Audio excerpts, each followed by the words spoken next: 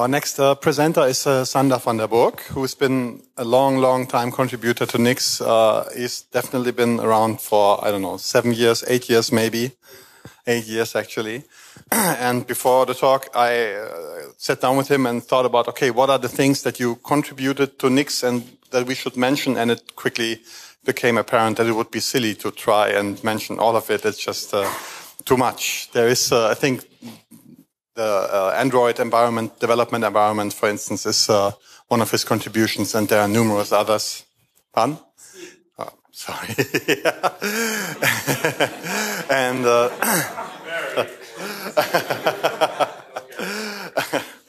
and today he'll tell us about the Disnix system, which has also been around for a long time, really. And I hear it's even going to include a live demonstration, so let's keep our fingers crossed. Okay, have fun.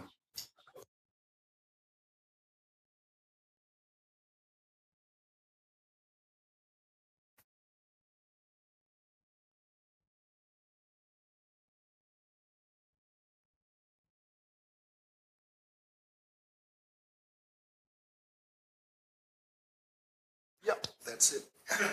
Okay, can you hear me now?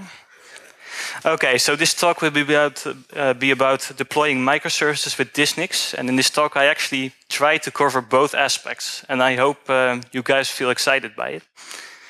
So, recently I discovered this article saying why 2015 will be the year of microservices. So in less than 2 months, 2015 will be over, so then we can reflect on how well microservices have conquered the world. There are even books available about microservices. I must admit I haven't read them, so don't ask me about them, but they might be useful. But microservice architectures, what are they? So this is some definition I found online on Martin Fowler's website, and I must admit this is quite a long explanation. But it has some interesting keywords inside it. For example, we have processes that communicate with lightweight mechanisms. They typically use HTTP. These services are built around business capabilities. They're independently deployable by fully automated deployment solutions. We can use many different programming languages and data storage technologies to implement them, and that's all great. However, 8 years ago, I was doing research, and this is a paper I read about service-oriented computing and service-oriented architectures. And if you read the description there, you find something like this. Services are autonomous, platform-independent, they can be loosely coupled. They also seem to be built around business processes. They also support network availability and things like that. So I think this definition has quite an overlap with microservices. And 10 years before this paper was written, there was also this book about component software. And yeah, basically, this book states that a component is a unit of composition. It has contractually specified interfaces and explicit context dependencies only. And of course, components can be deployed independently, and they're subject to composition by third parties. So, in my opinion, microservices aren't really a new revolution, but there's something good in it, and that is apparently dividing your big monolithic software system into components. That actually is beneficial. And also to make these components network transparent, that's also a nice addition.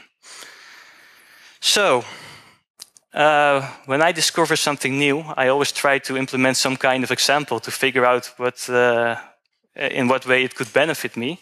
So I've decided to implement an example system to see how well microservices could benefit me. But my brain is a bit empty, so I couldn't think of a good example. So I've decided to implement something stupid, which I call a staff tracker.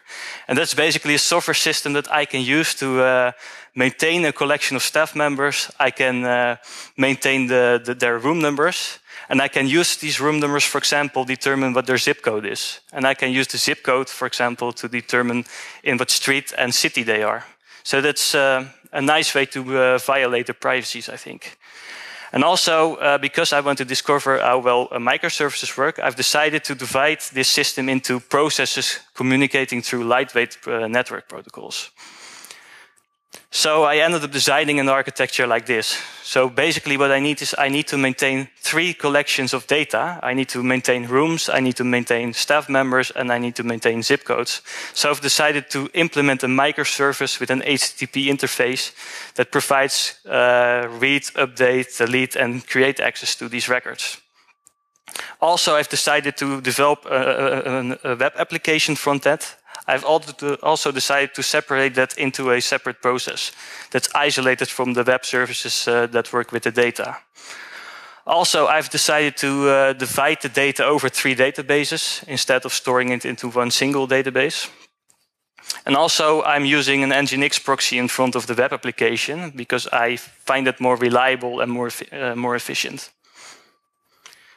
So, there are actually some pros in designing a system like that. And on Martin Fowler's website, I found 3 interesting criteria that he described. Like, if you design a system like that, you have strong module boundaries. So that means I can, for example, build development teams around each service. Somebody can implement the web application, some other team can implement the service providing me access to the staff members, and so on. Also, by having an architecture like this, I support independent deployment. So, for example, if the web application blows up for whatever reason, the service that provides access to the data records, for example, shouldn't crash. It's a separate process. And also, if you support independent deployment, then that also typically means we have fewer dependencies. So typically, these modules are much easier to deploy. And also in an architecture like this, we have something called technology diversity. So it doesn't really matter what technology I use to implement it. I can use JavaScript to implement one microservice, and I can use Python for another service. I can choose whatever database I want, as long as I just communicate through HTTP. It doesn't really matter. There are also some cons in designing an architecture like this. I also took these cons from Martin Fowler's website, and one con is distribution. So there's always a network link involved for communication between components. And these network links could be quite slow and also subject to failure.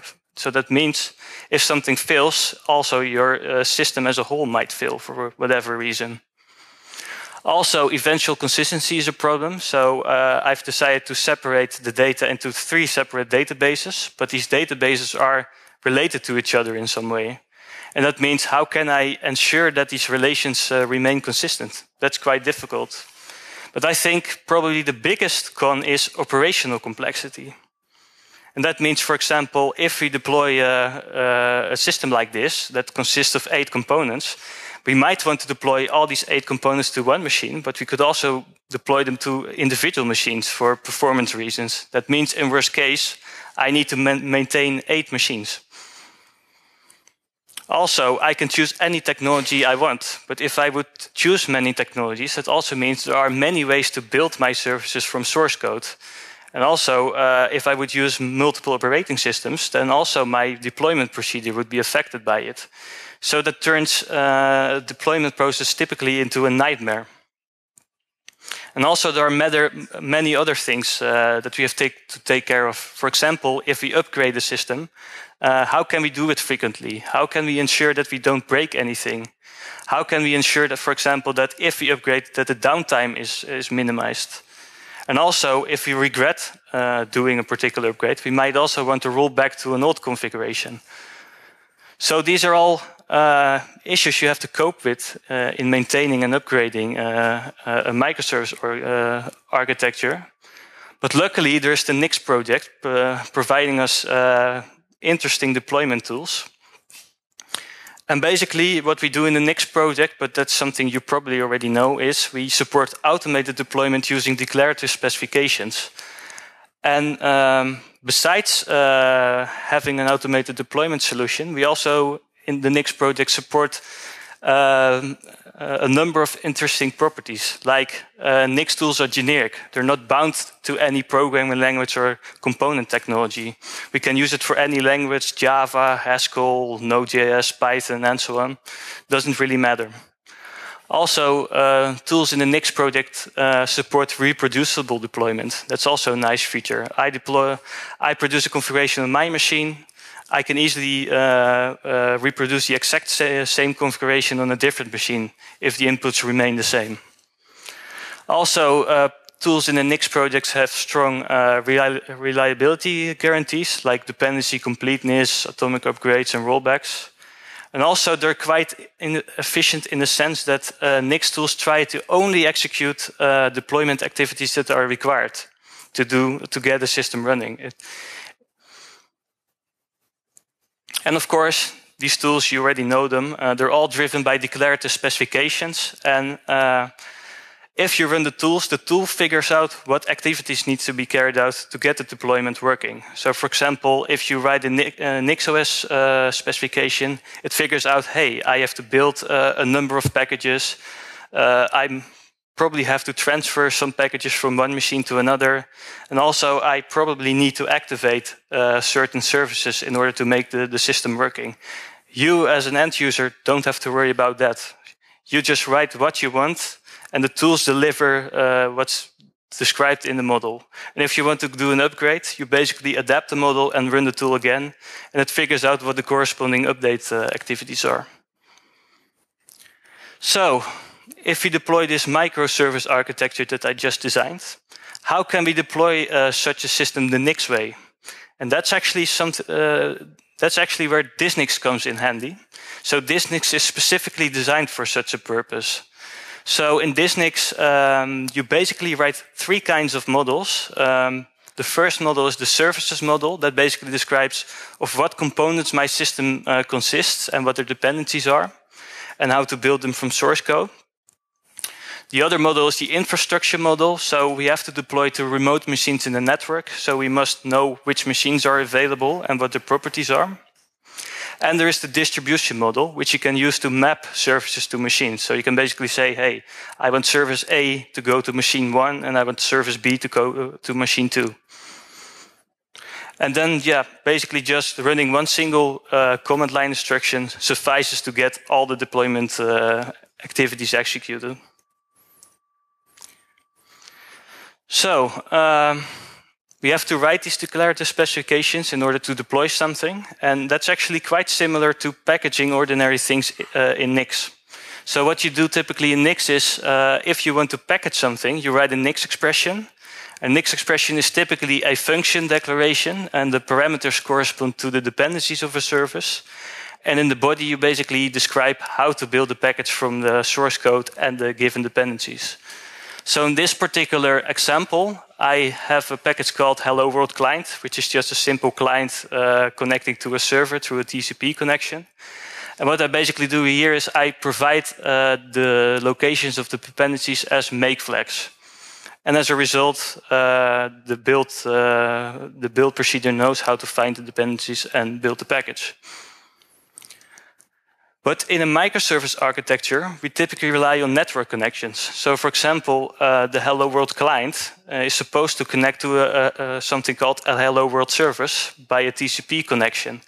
And that Hello World server component may actually be deployed to a remote machine in the network. If this service is unavailable, that means the Hello World client doesn't work. So there's actually another class of dependencies we have to take into account. So in Disnix, we take two kinds of dependencies into account. One of them, one class is called intra-dependencies. That means the dependencies you need to build and run a package locally. So things like compilers and libraries are considered intra-dependencies. And inter-dependencies are dependencies on other services that might reside elsewhere in the network.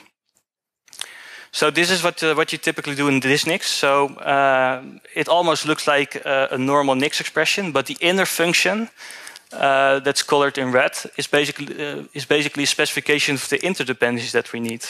And we can use this interdependency parameter, for example, to provide the host name and the TCP port of the Hello World server, so that the client knows how to reach it.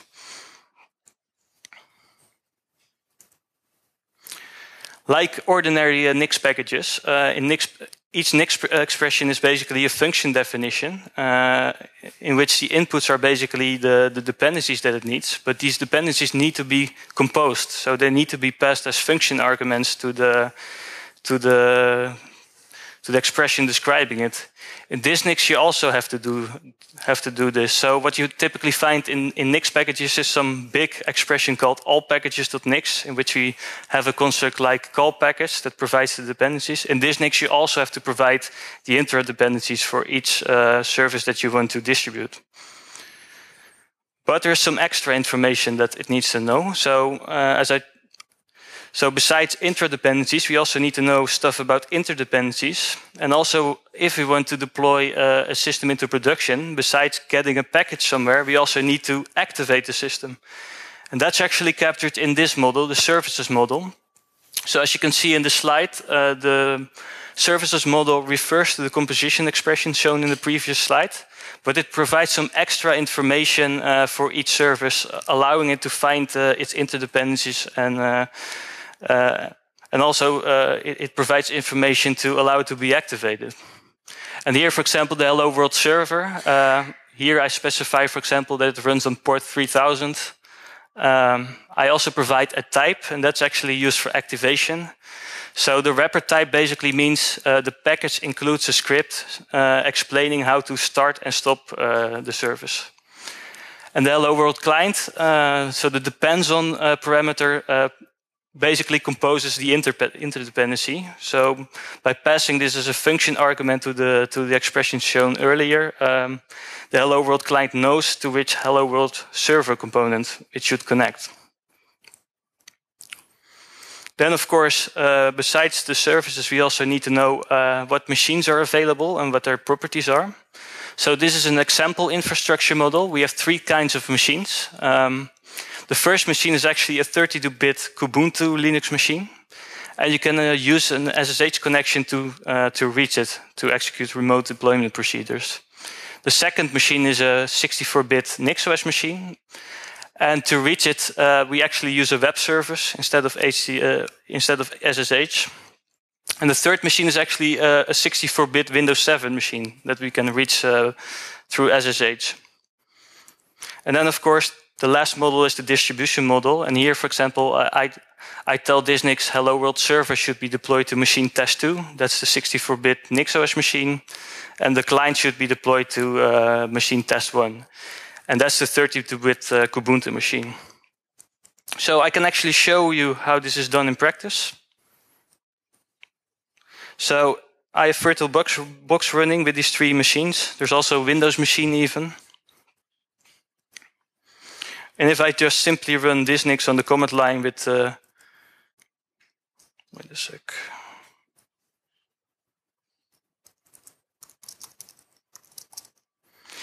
So this should suffice to get the Hello World server and client deployed into the network of machines that I've shown to you. So this should take a few seconds. There's actually one problem. I forgot to configure a public SSH host key on the Windows machine. So I cheated by providing a very simple password for that machine. Oh.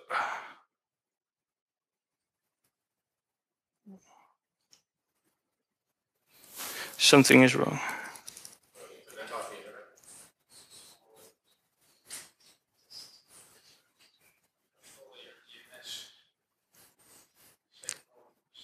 Yeah. That's bad.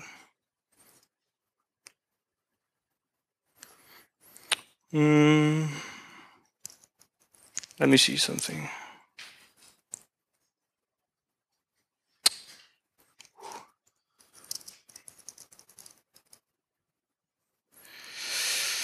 Okay, this is always a risk.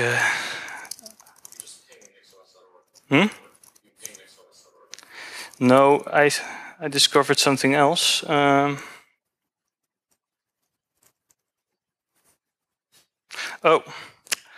the wrong example.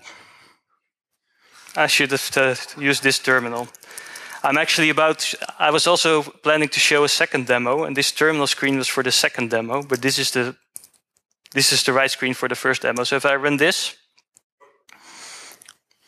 As you can see, it's trying to build the system. It's trying to distribute the closures. Now it's asking me for a password, but I can just cheat a bit.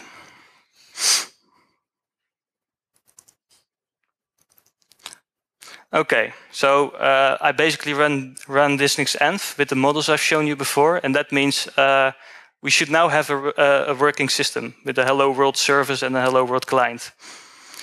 So the 32-bit Kubuntu machine now has a Hello World client application deployed. Actually, the example is pretty silly, but what it does is it's just a telnet connection, and if I say hello, the server responds by saying hello world. But it's just to show I've deployed two components, and they interact with each other with a TCP connection, and both are deployed to different machines. What I also can do is, for example, I can change the distribution model. So this is my initial deployment, but I can also say, hey, let's deploy a second client. So that means also the 64-bit NixOS machine has a client installed.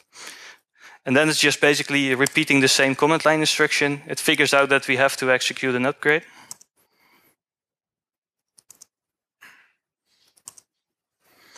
And voila, we're done.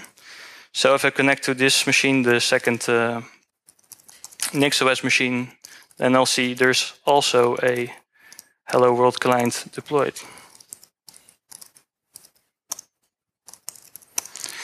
Voila. We can do even more exciting stuff. So there's a third machine in the network, a Windows 7 machine. So let's make use of it. I moved the Hello World server that's currently running on test 2 to test 3, which is the Windows machine. And I try to redeploy the environment. So now you see I run into a problem. And the problem is actually Disnix tries to compile the Hello World service from source on my host machine.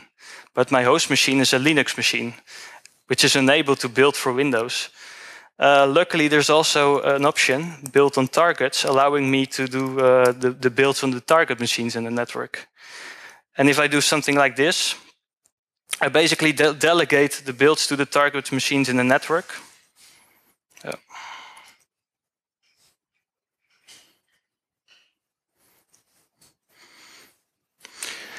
Well, this should only take a minute, but it's now building the Hello World server on the Windows machine.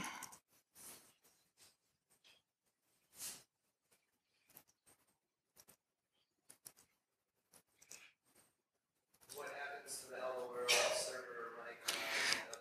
Yeah, that's a good question. I'll show it to you in a minute. So I redeploy the system. What happens to the Hello World server? That means I moved it, so it was deactivated on machine test 2. So that means the clients have been disconnected.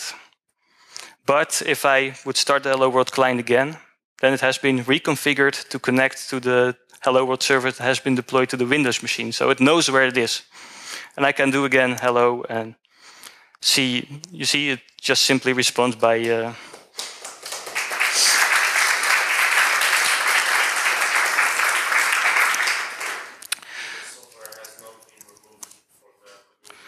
No, so it works like the ordinary Nix package manager. It always keeps the older versions available unless you explicitly garbage collect them.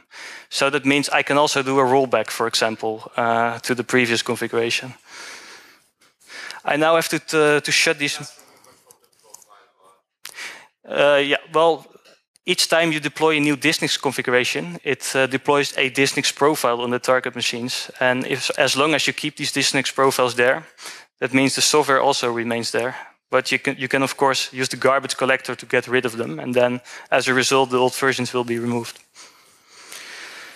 Okay, now I have to do some housekeeping work, so I have to shut down the virtual machines, and I have to do something else. But in a minute, I'll tell you what it's about, because this takes a minute, and of course, I don't have all the time I'm now going to run NixOps for some reason, but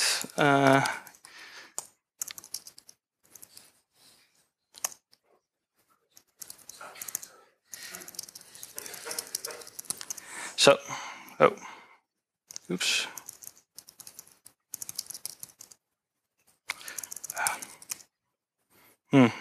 Okay, seems that I doubly deployed the.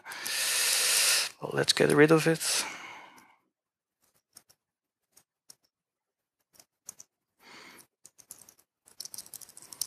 Oh.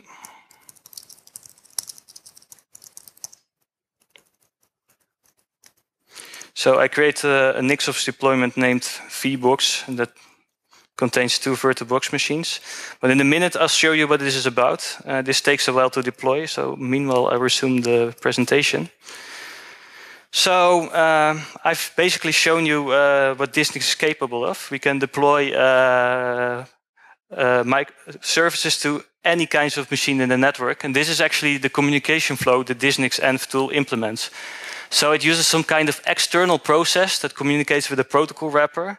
And the reason why we implemented that is to support multiple network protocols. So by default, it uses SSH, but the second machine, the NixOS 64-bit machine, was actually reachable through a web service only. So this makes Disnix protocol agnostic, and that's particularly useful for service-oriented architectures that are supposed to be technology neutral. Also, the Disnix service that's responsible for carrying out the remote deployment activities consults 2 tools basically to carry. That's my virtual machine. Oops. So it consults two tools to carry out deployment activities. So for building and distributing services, it uses a Nix package manager. But to get a service-oriented system running, you need to do more. You also need to activate each service and deactivate the obsolete ones. And I implemented a separate tool for that. It's called Dysnomia, and that's actually a companion tool, but you can also use that independently. And that takes care, for example, of turning all the services on or off if we must. And there's actually a plugin system that supports many kinds of services. So, for example, you can model something as a MySQL database, and Dysnomia has a plugin that knows how to activate and deactivate a MySQL database.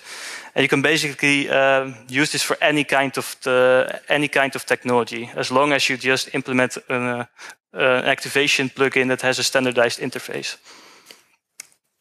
Also, Disnix env itself is composed of several command line utilities. So, for example, Disnix env first builds the configuration, then distributes the configuration, then activates it. They're all implemented by separate command line utilities that you can also invoke yourself if you must. And also, for example, if we enable build delegation, that's what we did with the Windows machine, 2 additional command line utilities are invoked that are responsible for doing that. So, back to our example system, the staff tracker that we've designed.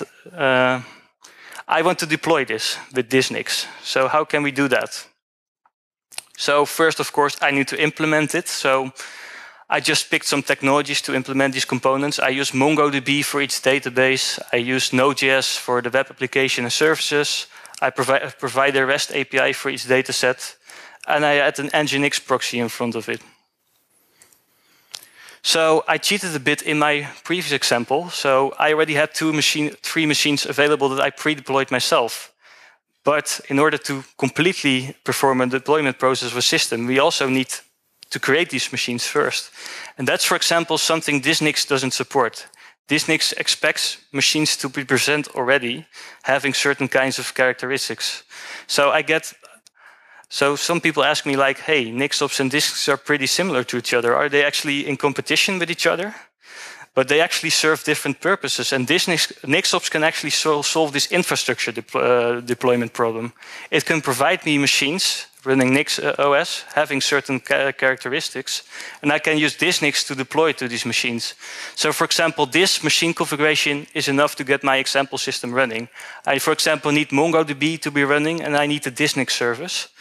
And also, the NixOS module system is quite clever. So if I enable MongoDB, Disnix also gets configured to get the MongoDB plugin for Dysnomia running so that I can activate MongoDB databases.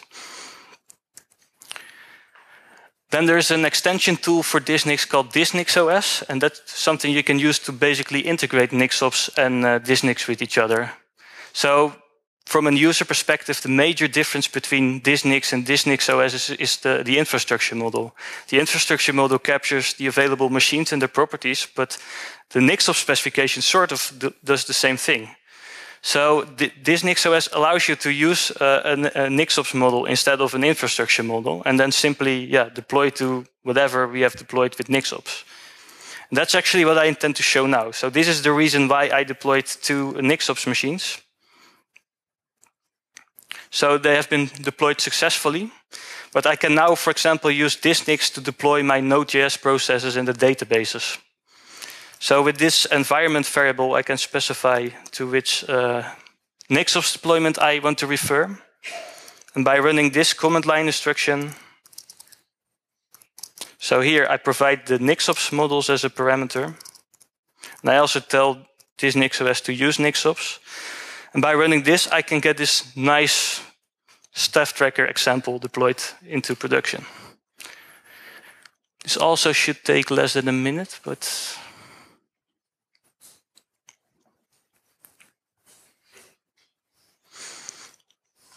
yeah, it's now evaluating the network configurations, but that's quite memory consuming.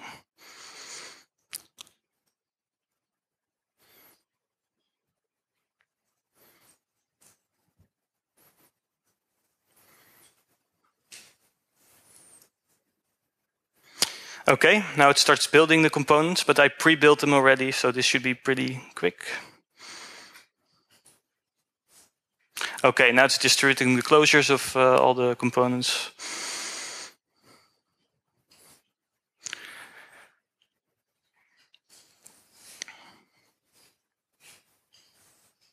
I think my machine is responding quite slowly because of these virtual machines.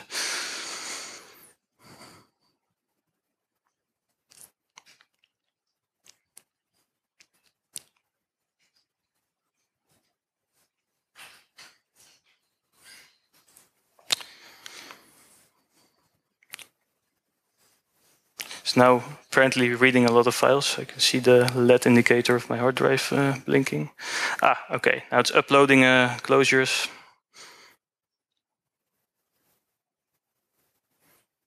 And now it's activating all the service components, like the databases and the node processes, in the right order. So this order is derived from all the interdependencies. And now it's done. I deployed the web application frontend to the first machine. I have to figure out what its IP address is. So this is the IP address of the first machine. So I can simply use my web browser now to open the stuff tracker web frontend.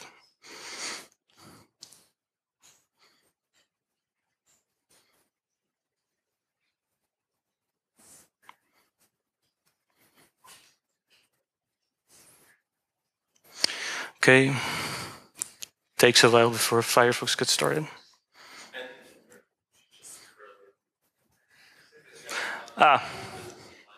So this is the web application. It doesn't look very exciting, but it should work. So there's one important person from the Nix project missing. That was my former colleague Rob Vermaas. So let's add him. As you can see, Rob Vermaas has been added.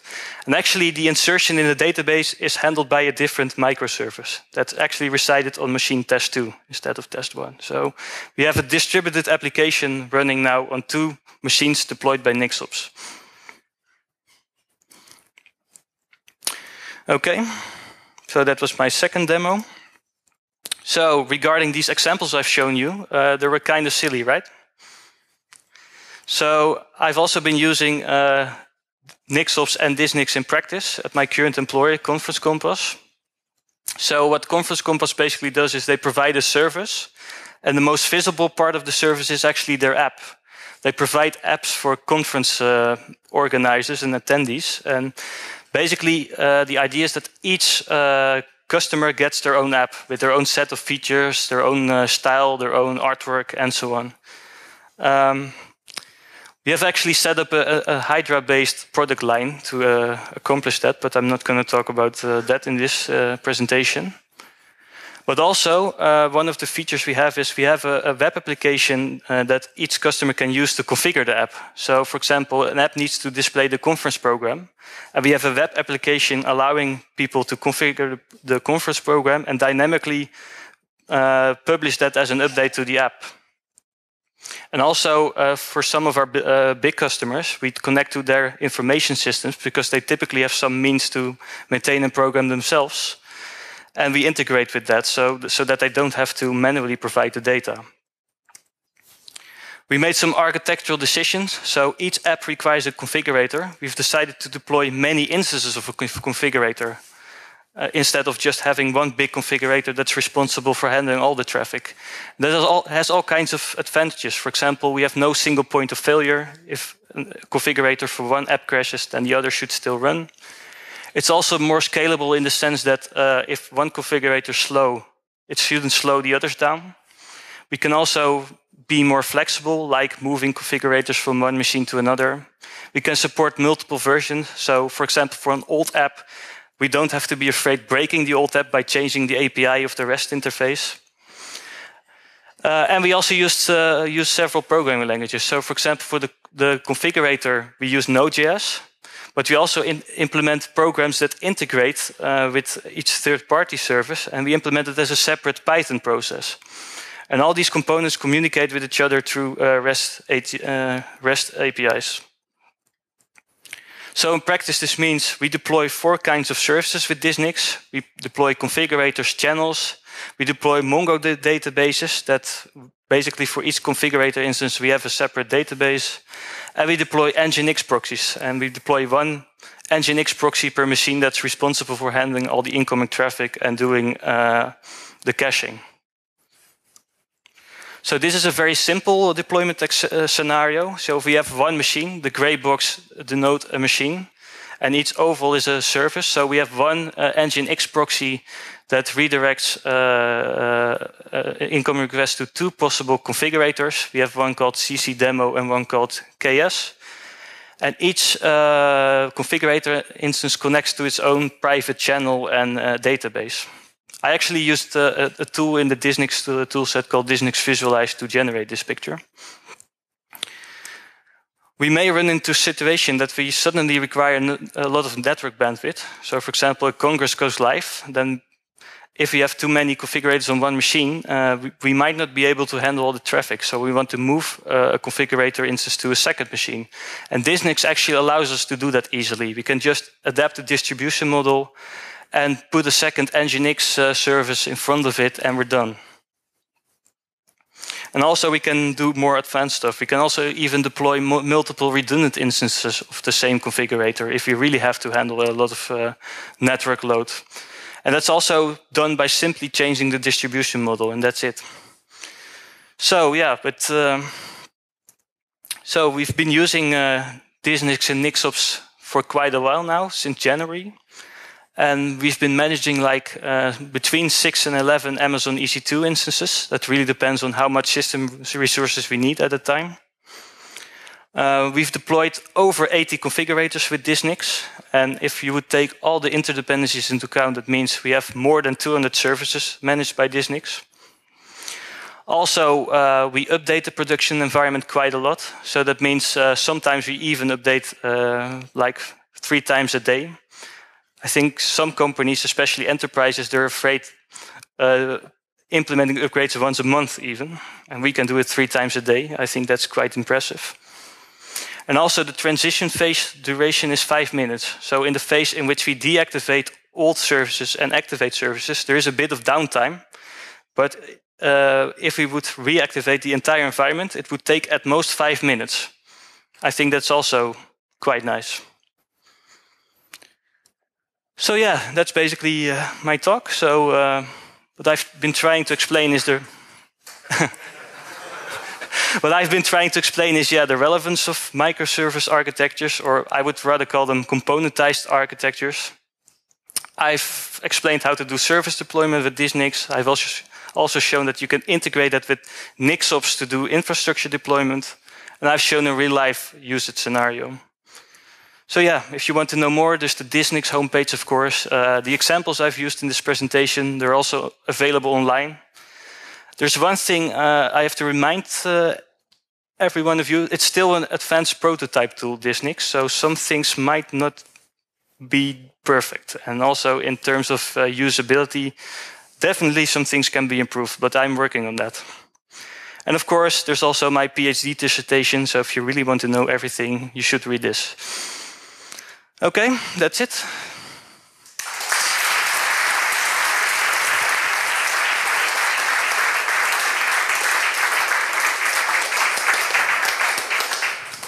Okay, we have time only for 1 or 2 questions, but I think Sander will still be around, right? So it's not the last opportunity to ask.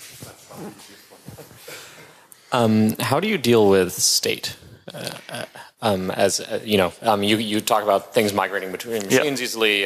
What if it has something in /var, or what if there's an upgrade to be done, or stuff like that? Yeah, that's actually a very good question. I left these details out of the presentation because otherwise it would become much too long. But recently I implemented an extension to Dysnomia, the tool that implements the activation and deactivation operations, also to have snapshot and restore operations. By default, it's disabled because it's still quite experimental, but you can also enable it by annotating the services in the services model, like, hey, this has state, please migrate it for me. And what it does is basically it consults the snapshot operation of Dysnomia, transfers the snapshot to the host machine, and then after the upgrade has been done, it transfers it to the new machines and restores the snapshots accordingly. So there is a pluggable snapshot and restore framework that can be used for that. But it's not always the best solution, by the way, to use it, because, for example, if you would move a MySQL database to one machine or another, it calls MySQL dump, and for MongoDB it calls Mongo dump. But serializing a database into a portable format and back again is quite an expensive operation. So using replication engines, for example, for big data sets would be much more a much better fit for the. But for small data sets, it's actually fine. So at my current employer, we have databases that are like 20 or 30 megabytes in size, and you could easily move them around with Mongo dump and Mongo restore. And that's actually what we've been using to move data around, and that actually works quite well for us.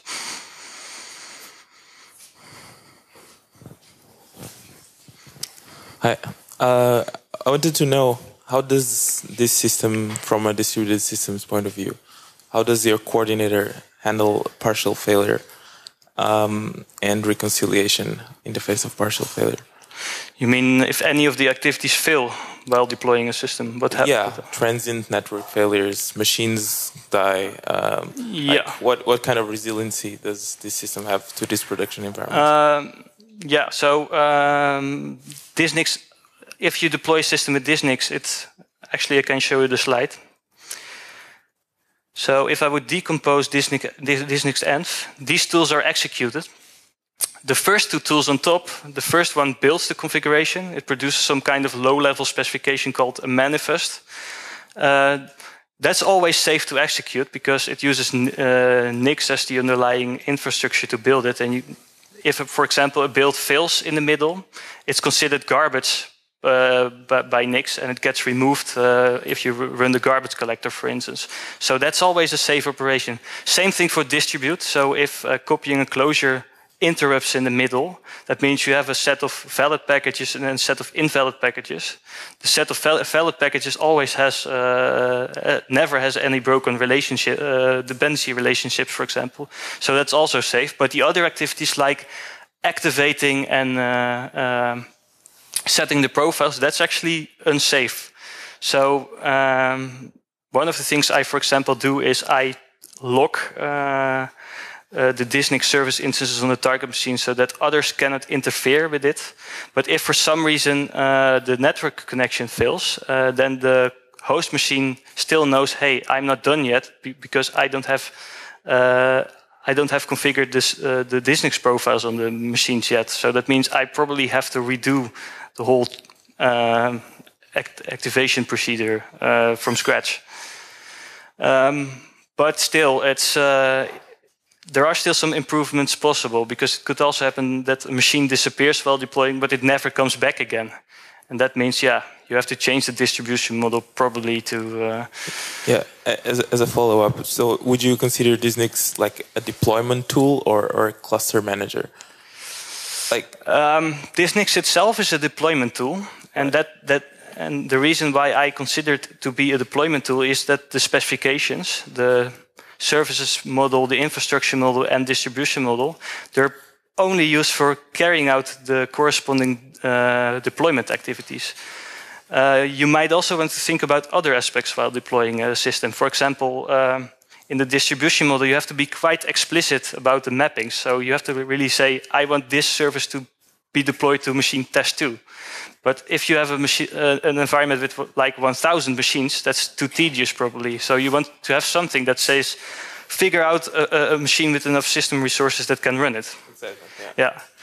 Actually, Disnix doesn't support that directly, but I also implemented, while I was doing research on my PhD thesis, an extension framework called Dynamic Disnix.